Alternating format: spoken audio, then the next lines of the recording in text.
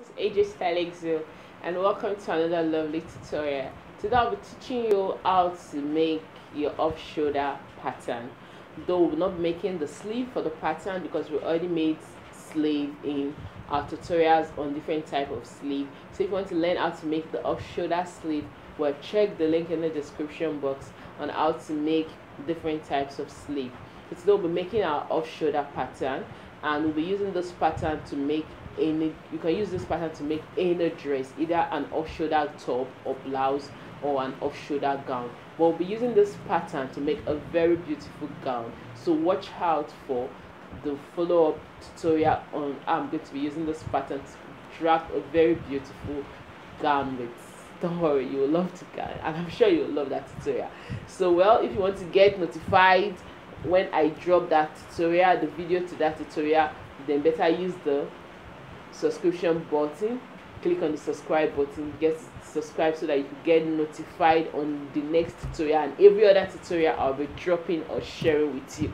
And if you're an old subscriber, I want to welcome you back, and please always share our videos with your friends, with your loved ones, with your soulmate in sewing groups.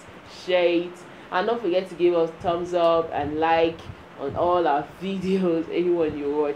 Please, if you have any questions after watching or on our previous videos, you can leave me a message in the comment section. I'll respond to you. But let's get over to the workstation. For our gown, our off-shoulder gown is our chest, our bust, our waist, our hip, our shoulder to nipple, our half length, and our gown length. So these are the measurements we need, and we have the measurements written down here. So if you don't know how to take your body measurement, check the link in the description box also to learn how to take your body measurement. So for your off shoulder, it is off the shoulder. This is a normal shoulder top. This is the shoulder. This is the armhole, then the bust, the waist, and then the hip. So wherever your gown stops, maybe you have a slit here or something, but this is a normal shoulder gown. So for your off shoulder, it is starting from your shoulder like this. You're removing a part of it to wherever you want. So you take your tape and check where you want your off shoulder. But there's a standard off shoulder. There's a standard you use, which is 5 inches. From the shoulder to 5 inches is what to take off. So if you take this off, this is where the gown now will start from. So this is the new gown. So this is the off shoulder gown. This is the new gown starting point. You could just curve the neck in, maybe do a design here, and you're good to go. So this part now is off. So this is how you wear it, and then you can make your off shoulder sleeve. And so this is how to make, this is your off shoulder gown. So this is what we want to be making now. So this 5 inches, we're going to be taking it out. So from our measurement, we're going to be starting from 5 inches off. But the neck, we need to fold the neck or join it, turn it with lining or something. So whatever we're doing to the neck, we're adding ½ inch. But if you are folding the neck, then you add 1 inch to fold it, because just a tiny fold. But if you are using facing or lining, add ½ inch to that. So but me, I'm folding the neck round, so I'll be folding it with 1 inch, fold it inward with half, then fold it another half. So 1 inch plus from this 5 inches, sorry, it is 4 inches. So I'll place my tape on 4 inches. But if it was ½ inch I was just using to turn the neck, I'd have left it on 5.5. But this is the exact thing. So you can still do it exactly like this, but when you're cutting on fabric, you add that inch. So let me just do it like this. When I'm cutting on fabric, I add the whatever I'm turning or folding with. So place our tape on 5 like this, because this part now is off. Place our tape on 5 like this, and we'll take all our vertical measurements. So this line, let's draw a line first to start as our guide, where we'll start our construction from. So let's take this first, this line as our chest line.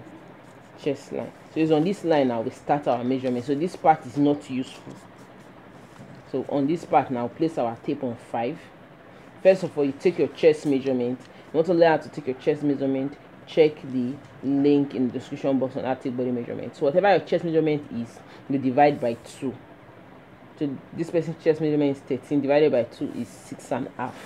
Then your tape now being on 5 like this, you come down, your shoulder to your nipple whatever your shoulder to your nipple point is, your shoulder to nipple, you mark the points. But don't forget that your armhole has a measurement. Normally when you are making your normal shoulder top, you take your neck, you take your slant, your shoulder slant, and then you take your armhole measurement. And normally I use 8 inches for armhole measurement. So don't forget that your armhole measurement, we are taking it.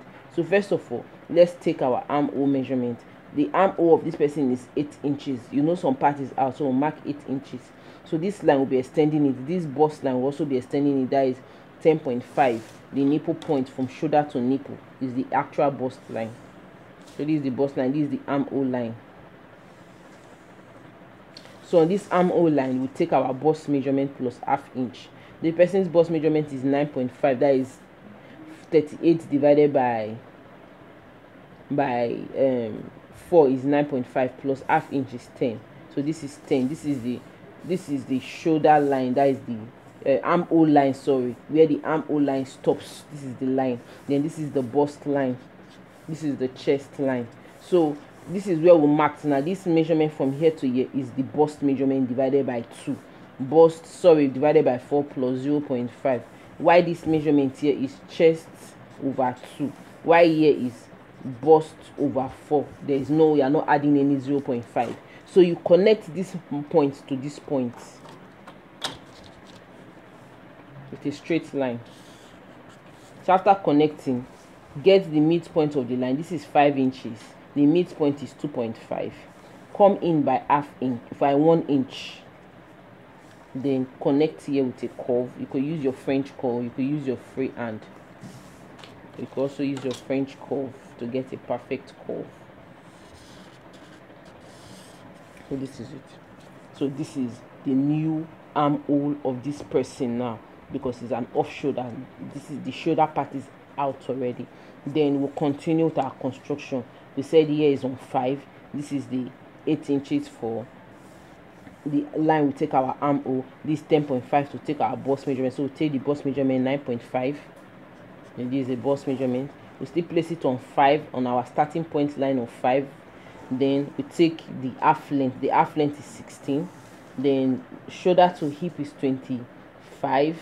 Then the gown length is, we are using a gown length of 40. We are using a gown length of 42 inches. So this is it. This is the gown length. So now in these places now we said we took our half length. This is half length. This is a hip line, and then this is our gown length. So on the half length, we just rule the lines first of all. This is our half length. That is the where we take our waist measurement. This is our shoulder to hip, where we take our hip measurement, and this is our gown length, where we take our gown measurement. So on the half length, we take the waist measurement. On the half length, we say waist over 4. So the waist divided by 4. This person's waist is 34. Divided by 4 is 8.5. So just mark 8.5. Then the person's hip is 44. Divided by 4, hip over 4. Hip is 44. Divided by 4 is 11. So we'll just mark 11 on this line. Then on the hem of the gown, because it's a pencil gown, if it's a straight gown, we'll mark the same hip measurement on the hem here, the same 11. But because it's a fitted gown, we'll subtract 1 inches from it, or if you can even go as much as 2 inches. So I want to subtract 1.5, which is, it will be 9.5. So this is it. So I'll connect these points together now to form our gown. So connect the bust, the armhole to the bust, and then the bust to the waist to the hip, and then the hip to the hem of the gown. So you could just shaping this with a curve, because the hip is not pointed, it's curvy.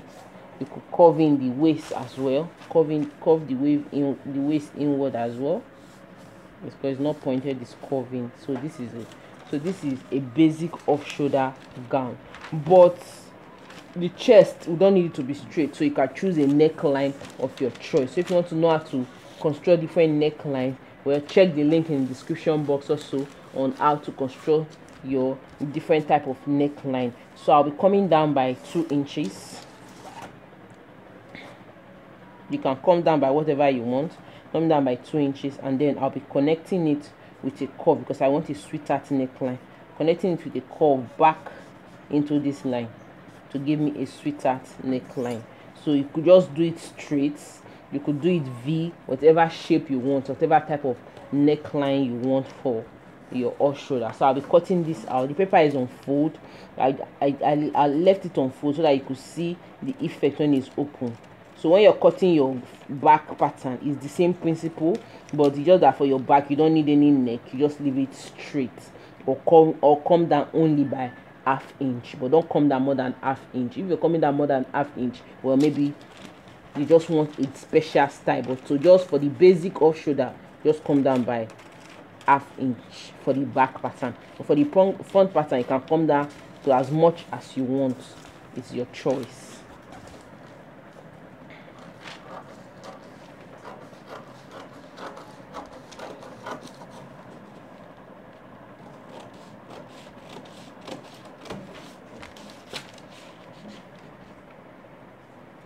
So this is my pattern now. It is cut out, so you can see the sweetheart neck formed at the neck. I said if you don't want a sweetheart neck, you could still come down by the 2 inches and then just take it straight. You don't need to do the curve. So this is an off shoulder gown pattern. So I'll be using this pattern with the sleeve pattern already from our previous tutorial on how to cut off shoulder sleeve.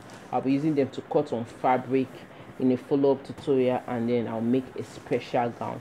So for your back pattern, you're cutting the same thing, but the difference is you don't need to do this neckline. You don't need a sweetheart neck at the back of your gown or your top. You could use this for a top pattern. If I was using this for a top pattern, I'll stop here. So this is the hip line, just for me to stop here, curve the hip, give it whatever shape I want, and then this is a blouse. But if I want it for a gown, then I go this length to whatever length I want for a gown. So this is basically how to make an off shoulder pattern. So if you're cutting on fabric, don't forget to add your allowances. You add your half inch here if you're turning it with lining or facing, or 1 inch if you're folding the hem, or 1.5, whatever inch you want to use. For your armhole, you add half inch to join this armhole to the sleeve armhole. Then for the side, you add whatever inch you want to use for your sewing allowance, and then at the hem you add whatever inch you're using to hem it. So this is basically how to make your off shoulder gown. I'm sure you enjoyed this tutorial. It's easy, right? So this is how to make your off shoulder gown or top or your blouse, whatever you want to call it, and then you can give it different type of neckline designs of your choice. So you could just check the description link for the tutorial on how to take your body measurements, how to make your off shoulder sleeve, and how to make different necklines. Well, see you in my next tutorial when I'll be using this pattern to create a very beautiful gown. Thank you for watching. Bye.